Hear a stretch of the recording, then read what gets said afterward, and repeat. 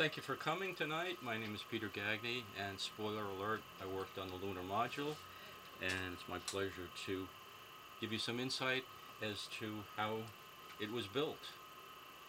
So tonight, title of tonight's presentation is Building Apollo's Lunar Module 50 years ago. It just seems like a few days ago that I worked on it, but unfortunately that's not the reality. Here's a nice artist's conception of the Lunar Module, along with its individual mission patches. And you may have seen the Apollo mission patches, but the Lunar Module had its own, and they were distinct for each of the lunar modules, starting from LEM 3, 4, LEM 5 is the module that went with Apollo 11 that landed on the moon, as did LEM 6. LEM 7 was a rescue ship for Apollo 13, and so on. NASA's commemorating the 50-year event with this beautiful new logo, which we're proud to use, and they're looking forward to the next leap forward in the next 50 years. I'd like to be around to see it, but I'm not sure I will. So quick back in history, 1958, NASA was born as an act of Congress and at the bequest of Dwight Eisenhower. Contrary to popular opinion, John F. Kennedy did not establish NASA. A very brief chronology on the Apollo program. In 1960, NASA officially announced that we were going to go to the moon. In 1961, they completed the lunar landing study. July of 61, they requested proposals from the industry on the various aspects of the project. In November, in the fall of 61, NASA awarded the major contract to North American Aviation. And in 62, NASA decided that a lunar rendezvous mode would be the way to get to the moon, as opposed to an all-in-one shot, which was a big matter of discussion up to this point. And where I come in November 62, NASA awarded the Lunar Module contract to Grumman. So in 1962, you can see that the Lunar Module didn't look exactly like what it looked when it went to the moon, but it was in a state of evolution. And at this point in time, John F. Kennedy and Lyndon Johnson jumped on the bandwagon, and we're very happy to be seen in Houston with one of the early modules. And some people may be surprised to know that the Lunar Module, the second half of the Apollo program, was built only 100 miles from here in Bethpage, Long Island, by the Grumman Aircraft Corporation. And this view of the campus shows two of the major buildings involved in the LEM project. The Building 25, which was a three-story newly erected building where the engineering went on, and a refurbished Plant 5 where the actual assembly, final assembly and test of the lunar modules occurred. During the peak of its employment in 1969, Grumman had almost 35,000 employees around the country. Grumman was not a new name in aviation by any means. They go back to the 30s and built between 17 and 20,000 aircraft for military and coast guards in the United States and around the world. Some of the examples are the Hellcat from World War II, the Panther in the 1950s, the beautiful Albatross search and rescue that was used by Coast Guards, the S-2E submarine tracker, the EA-6B electronic warfare plane. We'll hear a little bit more about that. And then the F-14 Tomcat, the real star of Top Gun movie. Interesting note, the aircraft in dark navy blue, which looks black on the screen, with underlined in red, a Grumman Panther, was the same type that Neil Armstrong flew in the 1950s when he was in the Navy. I found this old poster which kind of summed up my feeling on engineers involvement in aviation, and it says every aviation activity is but the lengthened shadow of the engineer. And certainly the Lunar Module was a shadow of one particular from an engineer, and his name was Tom Kelly, a very brilliant man with actually a doctorate degree in engineering. And in my career in engineering, running into engineers with doctorates are very, very scarce. Picture shown here in the lower left is him working on a proposal for the space shuttle, which Grumman actually bid on unsuccessfully. But he was a very modest man, besides being brilliant, and the underlined statement says that although he was called Mr. Lem, I got my name in the papers, but an awful lot of other people did the work. It's a typical self-deprecating engineer. New York Times actually had a cover story on a Sunday edition, and they said it looks like a Martian and it will land our men on the moon. And what's very interesting, as the New York Times take a very positive attitude, that it used the word it will land our men on the moon, not attempt to land our men on the moon. So I thought that was interesting. I have two of these copies going back to 1969. So a view of the Lunar Module, I call it form following function. That's an architectural term where the actual purpose of an article determines its physical shape and size. In this case, the mission of the Lunar Module determines its physical size and shape. It was only 23 feet high, 14 feet in diameter, and rather unlike most spacecraft you would have imagined, but because there's no atmosphere to cause wind resistance on the moon, there's no need to streamline it. And as a matter of fact, because the astronauts were only in it for a very short time, there were no seats. So it only contained the absolute necessary equipment to perform its function in space. As you probably know, their LEM was built in two parts, an ascent and a descent stage. The top part being the ascent stage and the bottom being the descent, as you would imagine. And this is sort of a inside view, and I showed with a red arrow where the crew actually occupies its workstations. A very small area, about 6 by 6 by 6, and that was fine for 2 astronauts, but you will remember that in Apollo 13 it was occupied by 3. So imagine 3 people in a cube, 6 by 6 by 6, for an extended period of agonizing worry. The ascent stage weighed 11,000 pounds on Earth, but of course, anybody want to guess what it weighed on the moon? 1/6 of that, something like that. And the descent stage weighed double that, 22,000 pounds, with 6,000 pounds of fuel. And just to give you an idea of the scale, the landing gear is about 30 feet diagonally. And the 2 stages were held together by only 4 bolts. And they were explosive bolts, that is, an explosive charge disconnected them so that the 2 stages could demate, and the ascent stage could go back and rejoin the command module when the mission was over. So how do you build a lunar module? Well, Grumman published a small brochure, and we'll take some excerpts from that. The first one being an overview of the lunar module. I hope you can see in the upper left the actual cockpit area, and the dark shaded portion are the skins that surround the crew compartment, and the darkest part of the upper right is where the astronauts came out through the hatch, and they called that the front porch. I think I can use a pointer here. That was what they called the front porch that they sat on just before they came down the ladder. But as you can see, the inside of the lunar module had 4 windows, I think, basically.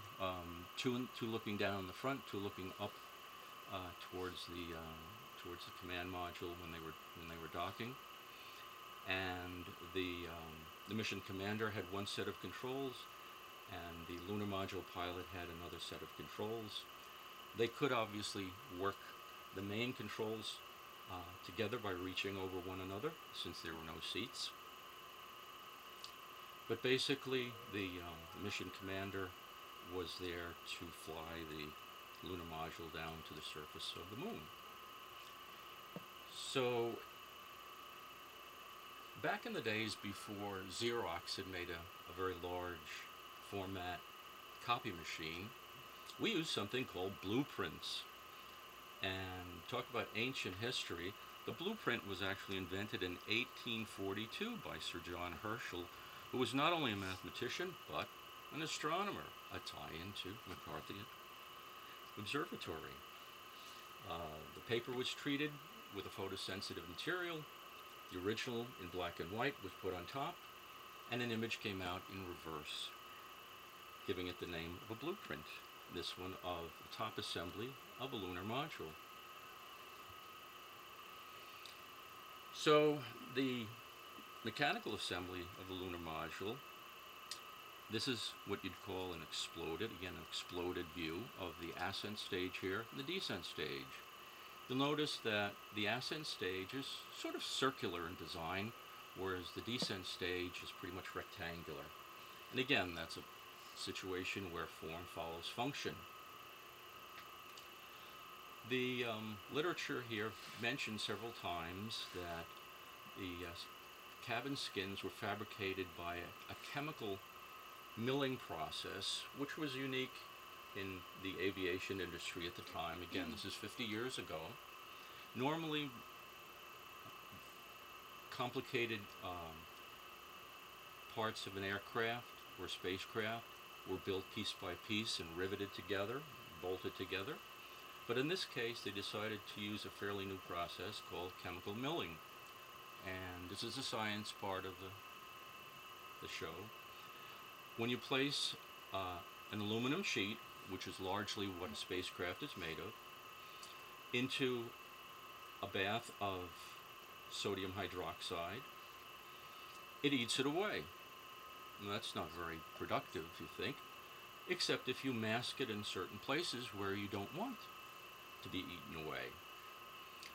And in that case, you can machine away or mill away the areas that are not necessary for the function of that part, thereby reducing weight and still retaining strength.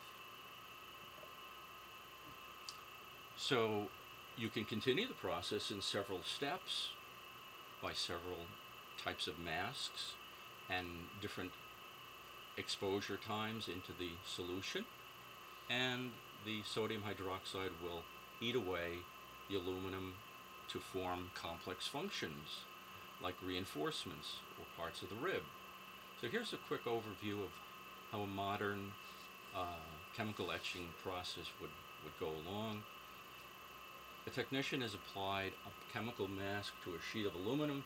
That's a rubberized surface that attaches to the surface and blocks the action of the sodium hydroxide. The sheet with the mask on is placed in the caustic solution. Those bubbles are there to stop the bulk of the liquid from evaporating, and it's heated to a certain temperature to accelerate the process. And then once the sheet is removed, washed, the mask is taken off, and as you can see, most of the material has been etched away, leaving a web which is very strong and suited for the purpose. This is not particularly an aircraft skin, but it's just indicative of the process that was used. So here's another view of the ascent stage. Again, I said it was cylindrical, very similar to an aircraft fuselage, and the red crew compartment arrow shows you how small an area the 2 astronauts had in this spacecraft once it was put together. and some of the salient features, including a front hatch. That's where Neil Armstrong came out of to go down to the moon. It had a top hatch, is how the Lunar Module attached to the command and service module, and skins, obviously, to strengthen and to prevent, to give it strength in its mission. Some of the more detailed shots of the assembly of the ascent stage. In this case, it's for Lunar Module 9, which is one that I worked on. Shows you that by the size of the workers here, you can get an idea of about how big that is, and that area there is again the crew compartment, and that's the front hatch. The parts were held together temporarily by fixtures, which are these large white beams that are going across, so as to put the parts in proper alignment, and otherwise, by the time you get from the front to the back wouldn't fit on. So you need what you call fixtures to establish a correct plumb situation for all of the assemblies. This is another shot of the ascent stage, and the detail inset is one of the workmen putting the skins on to the side of the ascent stage, and they did it the old-fashioned way by hand drilling with an air-powered drill and bucking rivets for the most part. A sealant was put on the parts before the rivets were bucked to make the joints airtight. The descent stage, on the other hand, was, as I say, more rectangular. Looks more like a house construction than a spacecraft. It had vertical members and horizontal members. We call them stringers, horizontal stringers. And the second set of workmen this guy here is actually drilling a hole in landing gear to put one of the fixtures on one of the outboard struts that will go on the descent stage. But technology very similar to what Grumman had used in building thousands and thousands of aircraft in the past. Once the two stages got to a certain point, the dirty work was somewhat finished and moved to a cleaner area. That's why now you'll see the workmen rather in flannel shirts. They're wearing white smocks and white caps. In this photograph here, they're test fitting the landing gear for the lunar module, and it's actually partially covered with some thermal insulation. Some of the final work that's to be done on the mechanical assembly is plumbing up the propulsion on the descent stage. In this case, you'll see the tanks, but this area in the center is where the descent engine would be, and that went on as one of the last items in the build. The landing gears were attached in four corners, as you would imagine. These little devices that seem to stick out from the landing pads. Anybody guess what those are? Lunar contact. Yes, the lunar contact probes. And there were three of them. And this diagram, along with several other artist conceptions, incorrectly shows that there were four. There was not one on the leg where the ladder from the inside compartment would be. Apparently they were afraid that would interfere if it broke off or something with the landing gear assembly. So there were three lunar contact devices. Because many people worked inside the spacecraft and doing its assembly, bringing a lot of debris and pieces of metal extraneous to their work inside. Each stage, both the ascent and descent, was put on a rotary table, and we referred to it as a shake and bake, of course. We had no respect at all, but it was amazing how much Debris did come out of each of the stage, including, unfortunately, workmen's tools. And shortly after that, workmen stopped putting their names on tools. I was surprised. The some of the final mechanical assembly would be the attachment of the outer skins to the spacecraft. And in the case of the ascent stage on top, they used an extensive erector set of outriggers or tubular space frame to attach the skins to. These skins really didn't do anything for the mission other than cover the thermal blankets and do some protection for micrometeorites, which we'll show here. The shield, which consisted here of the aluminum outside skin, was attached to the actual cabin frame by a series of standoffs, these devices here, and spaced both the shield and the thermal blanket at the proper distance from the cabin wall. This little red arrow shows a typical, hopefully never larger than a pinhead micrometeorite impinging on the shield, breaking up, losing some energy in the aluminum shield, then being caught by some additional layers of the thermal blanket. And detail of that is shown here. This is the aluminum shield on the outside. It also had some very interesting Inconel and nickel plating to it once again as a micrometeorite shield, and then two blankets of polyimide, very thin mylar aluminized material, which was intentionally crinkled up to cause it not to push together. You may have seen when someone builds a house properly, they fluff the insulation in the air spaces in the walls, and this has the same effect. By making the aluminized sheets stand away from one another, it gives a higher R value. Okay, so this is the campus of the Grumman Aircraft Corporation in Bethpage, Long Island, where I work. Just to show you that they devoted two of their biggest plants, Plant 3 here, to build the ascent stage, Plant 2 for the descent stage, and then Plant 5 for the final assembly.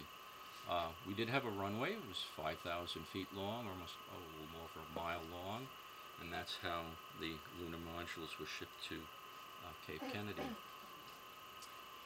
So here you see a lunar module being installed beginning to be installed in a test station for some of its final checkout. I indicated that the building was approximately 3 stories tall. So here are windows on the mezzanine. That's where technicians and engineers like myself worked to actually perform an electronic checkout of the lunar module, so as not to get in the way of the average mechanical technician who was working on the platform at the time. But there is an air hose here to maintain a positive pressure in the cabin area to stop dust from settling.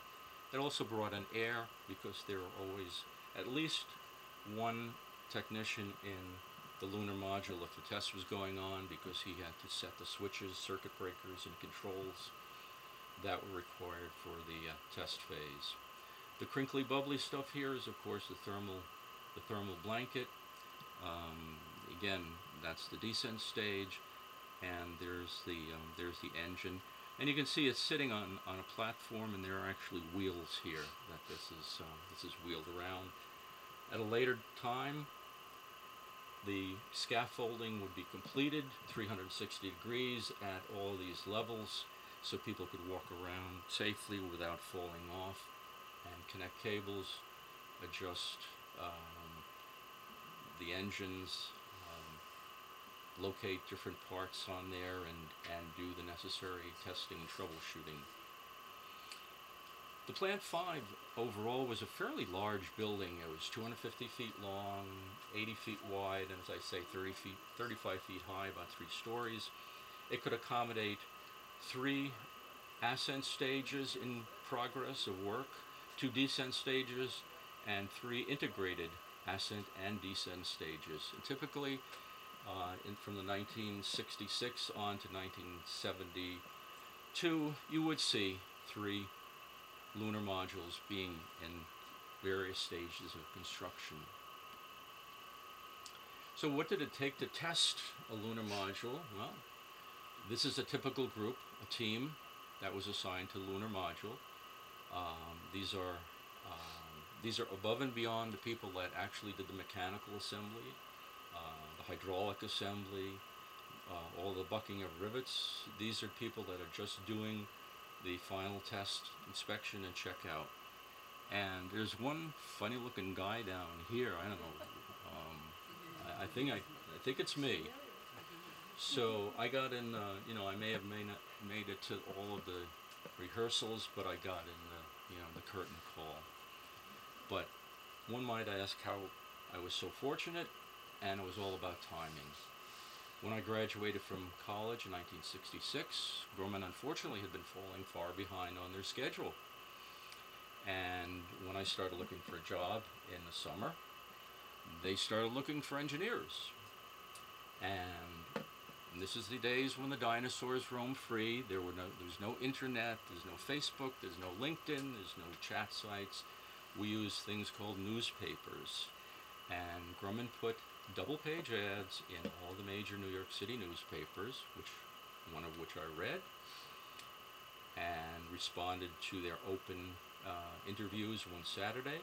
So I drove my little Triumph TR3 from Bronx to Bethpage, which was a pretty good trip for a beat-up old TR3.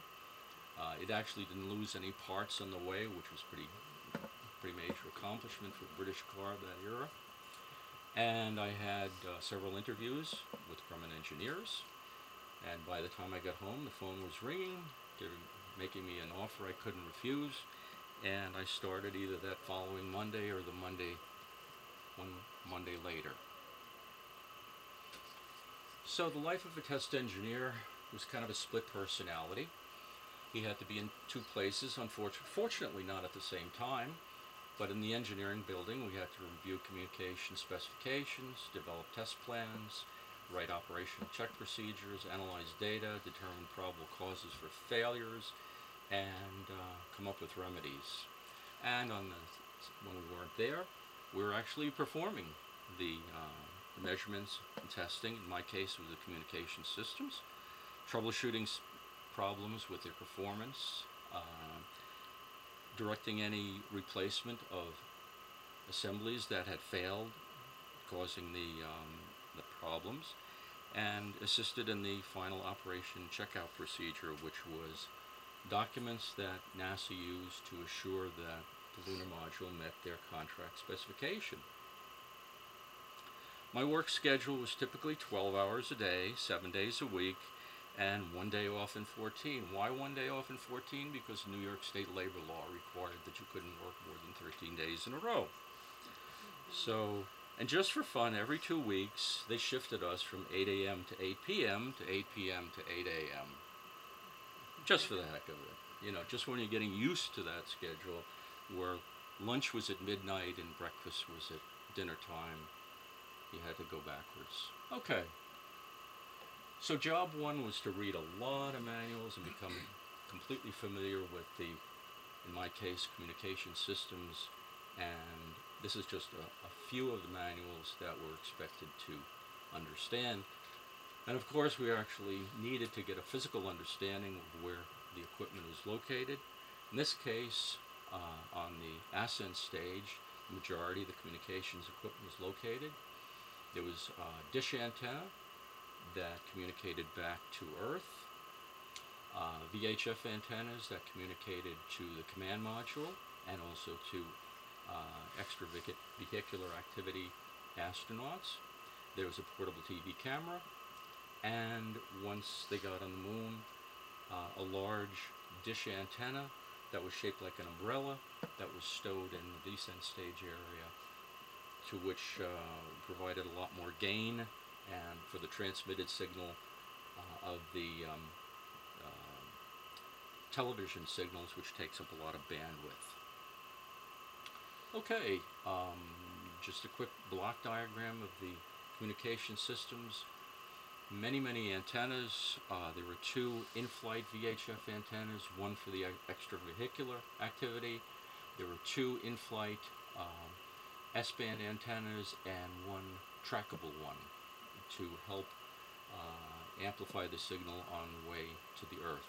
All of the equipment was redundant.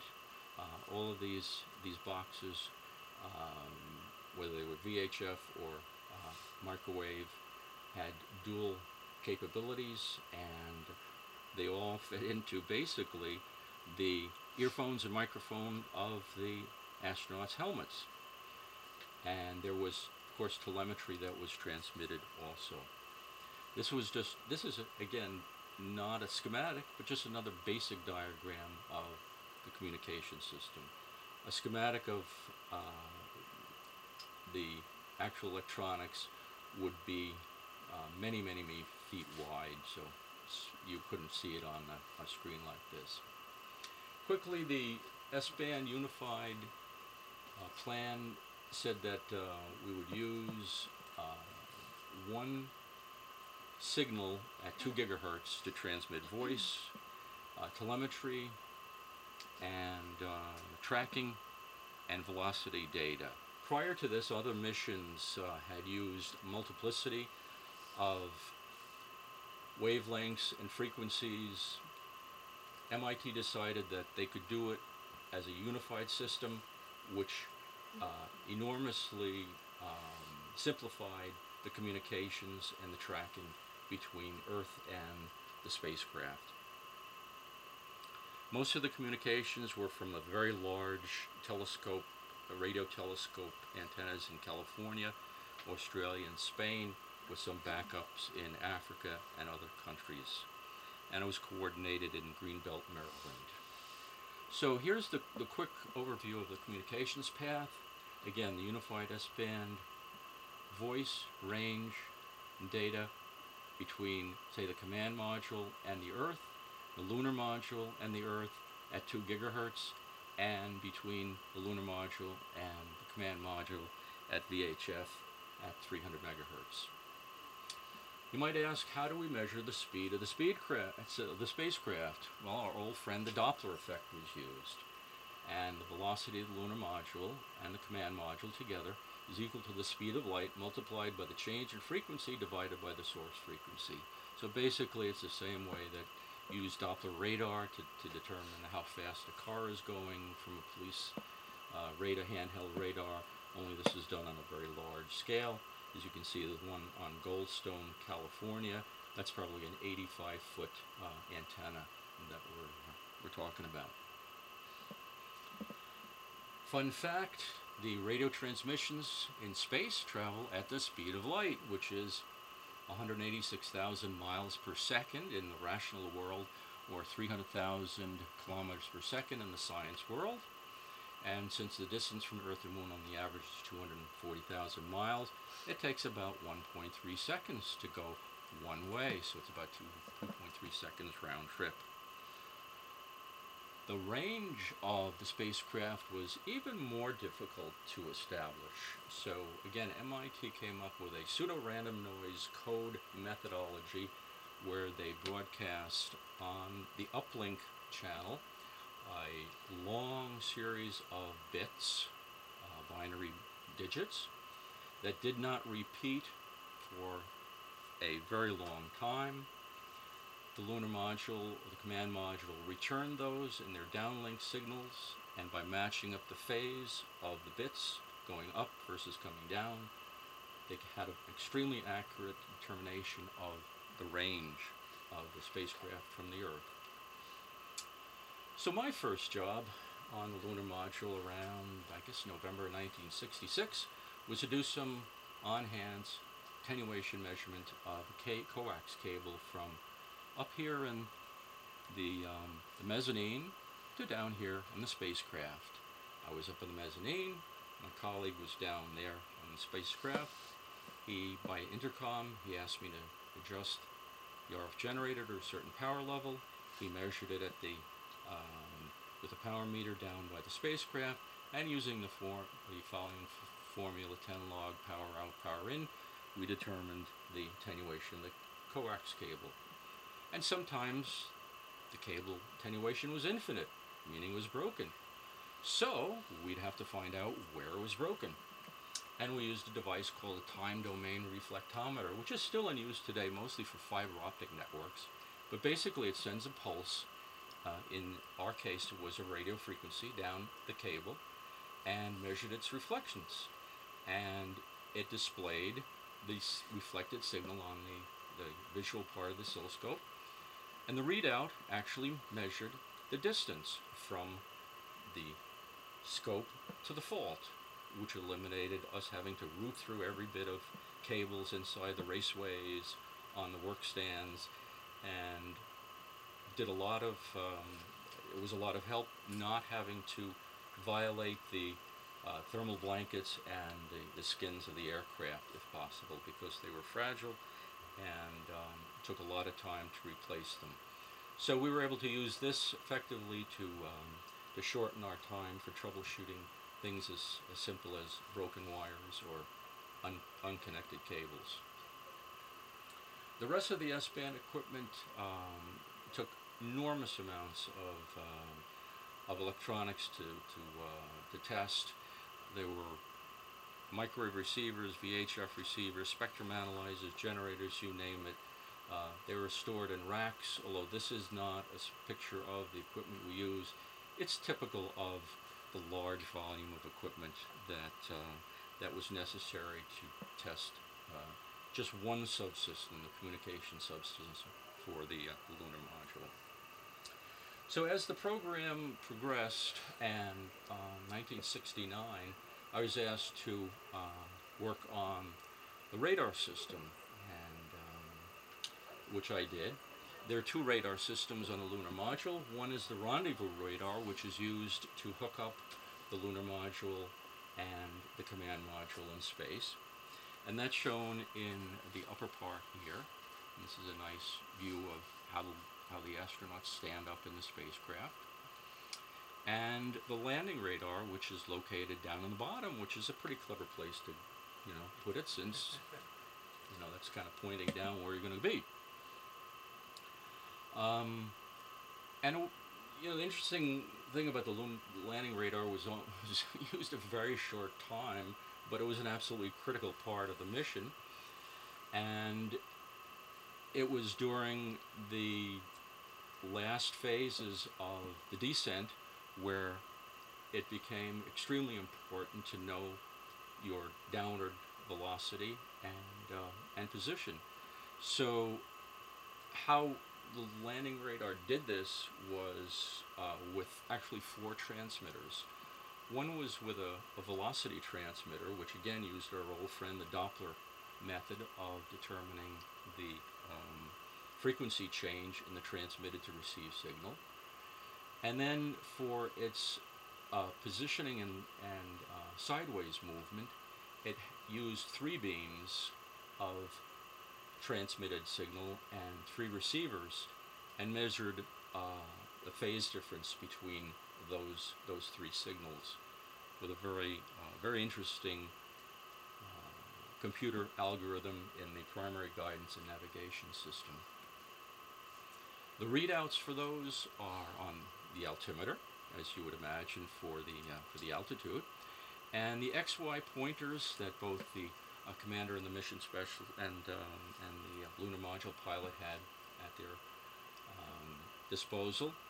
The X pointer showed your forward and lateral velocity, and these, as a backup, these devices could be switched between the landing radar and the primary guidance and navigation system, which was an inertial platform, typical of what aircraft use. And we probably heard a lot about these words in the last couple of weeks: 40 feet down to 2.5, forward, 2.5 down, 4 forward. These words all came from these two readouts, the altimeter and the cross pointer from the landing radar. So that is basically until the contact light came on, that's how they knew where they were.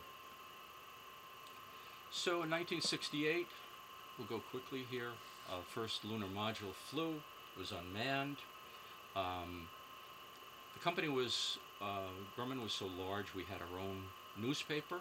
It's called the Grumman Plain News, and I'll show you some excerpts from our coverage from that rather than newspaper or archival coverage. And the Lunar Module 1 had been in manufacturing since 1966, and it was shipped on June 67. So there you can see there's a pretty big time delay between when you start a spacecraft, when it's shipped, and when it's actually launched. Now 1969, I call this the Age of Aquarius, and children may want to ask their grandparents what this means, but it was a time of love and peace, and I think it's where love will guide the stars, and we'll have a happy ending, which hopefully was a good omen for the first Apollo mission, manned mission LEM 3 in March of '69. Again, the Grumman Plain News said mission accomplished, and the Spider, along with Gumdrop, did an Earth orbital mission with McDivitt, Scott, and Schweikert. LEM 4 celebration poster, which is here, not only here but also hanging up here. Grumman put this out, had the two astronauts sign it, and the negative actually went on the spacecraft and came back and was given to the individuals who worked on LEM 3.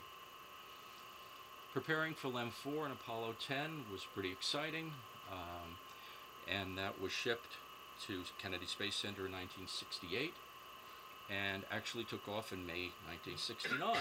There's the mission patch for LEM 4 and the Apollo 10 mission patch for the Apollo program, where Snoopy is looking at the moon so close, but he can taste it, but unfortunately that was not their mission. It was LEM 5 that we, of course, know, in Apollo 11 was the one that landed on the moon, and that's our patch, LEM 5 patch with the Apollo 11 patch side by side. Our coverage in the Grumman Plain News had the same essentially headline that just about every other newspaper did, one small step for man, and showing Aldrin at the equipment bay after he had landed. And these pictures show the emotions of our employees at the reaction of the landing of Apollo 11. So, you know, a lot of laughter, shouting, crying, and after a successful mission, a breath of relief for a job well done. So LEM 6, another spacecraft that I worked on, Apollo 12, followed right up in November 1969 with Conrad Gordon Bean in the Intrepid with a longer mission stay. Here's the LEM 6 Grumman signature plaque that's up also on the wall there. It's a small 8x10 photograph, and a couple of interesting signatures. One is Tom Kelly, who I think you remember from the early part of the presentation, designed the spacecraft, and somebody down here who decided to get on the bandwagon and sign it also as being part of the team. This is the LEM 6 internal patch that this was circulated for some of the test engineers to sign, which I got a crack at also. So remember when I said it was the Age of Aquarius, and I'd be back to that, by interesting irony, Aquarius was the name given to LEM 7, and in January 1970, the souls of Apollo 13 crew were saved by using Aquarius as their lifeboat. So what goes around comes around. Towards the end, LEM 12, the last lunar module to fly, shows still a dedicated crew of people as they're about to ship the lunar module to Cape Kennedy. There was an LEM 13 fabricated, but it was never flown. Just a quick picture of LEM 12 in June 71 being sent down to the Cape, and a cover of the Grumman Plane News on December 21st of 72, showing the crew of Apollo 17, Cernan, Evans, and Schmidt taking off for the moon on the Lunar Module Challenger. And the bottom line says, Grumman team not only lived history, but we made it too. So everybody got a certificate of participation, along with a layoff slip. So in 1970, I took an assignment on another Grumman program doing electronic countermeasures test equipment for the Prowler, which remained in Navy aviation until very recently. And in 1973, I left Grumman to pursue other works. Just as a follow-up, 1994, Grumman merged with Northrop to become Northrop Grumman.